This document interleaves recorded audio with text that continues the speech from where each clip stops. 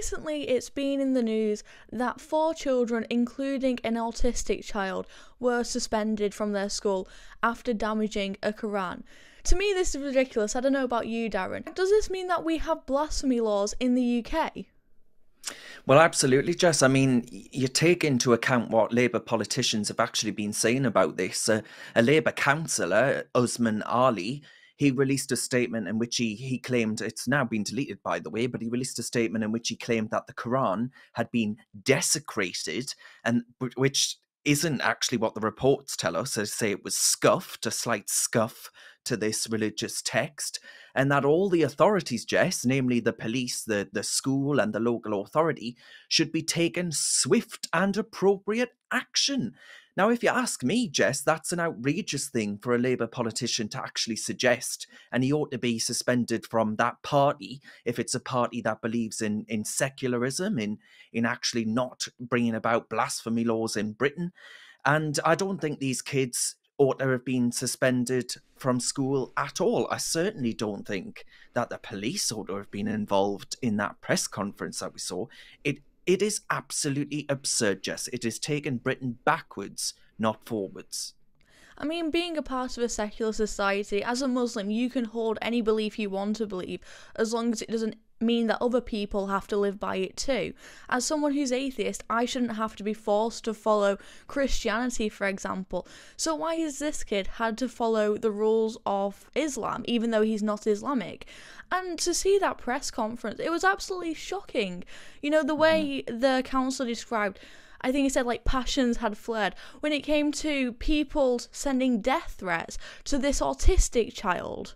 I mean, to me, I don't know about you, but to me, I think sending death threats to a child is way worse than damaging a Quran. It's ridiculous. Absolutely. It is. I mean, can you imagine if this was a Church of England school, Jess, and some kids had scuffed a Bible? Do you really suppose that some Tory councillor in a cosy little parish in Middle England is going to be calling for a swift suspension of the child, and that child would go on to receive death threats and, you know, threats to his safety?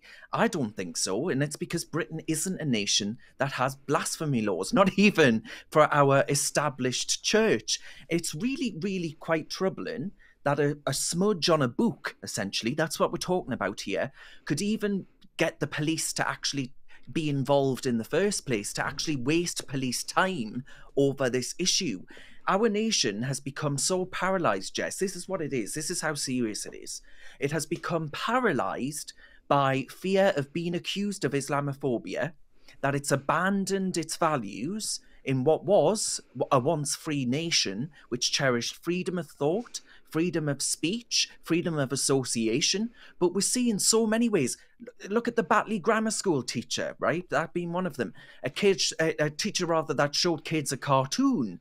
And you see that blasphemy laws are back in Britain. And I say, to hell with it, Jess, for want of a better word. You can accuse me of whatever you want. If we don't defend these values, we take ourselves back to a time when Britain was less free and have more in common with Iran's sodden Ayatollah than we do with a purported liberal democracy.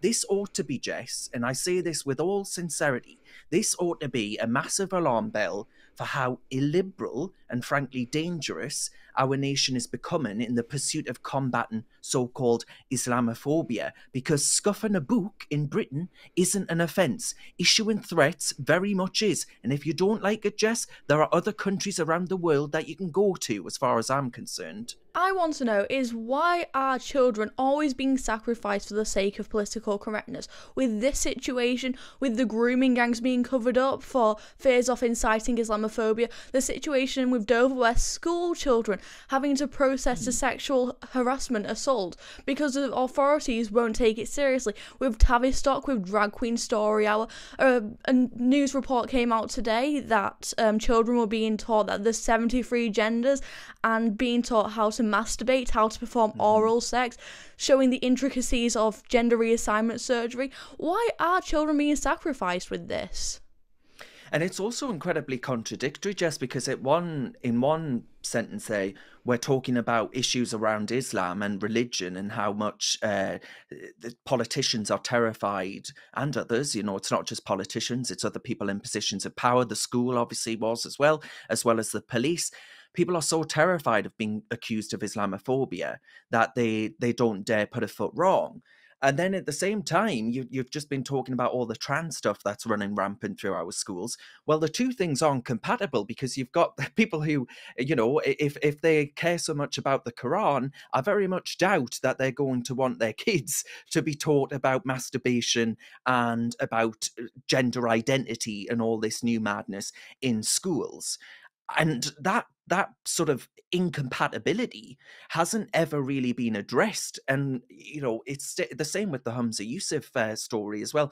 Apart from around the same-sex marriage debate, which he didn't vote for, and you start to see that actually the left has been the champion, the bulwark of much of this revamped push to combat Islamophobia in Britain. Yet most of the left's values would be rejected in a heartbeat, right? By if you are a radical Islamist. So I think the left is going to eventually come to a crossroad, Jess. I really, really do.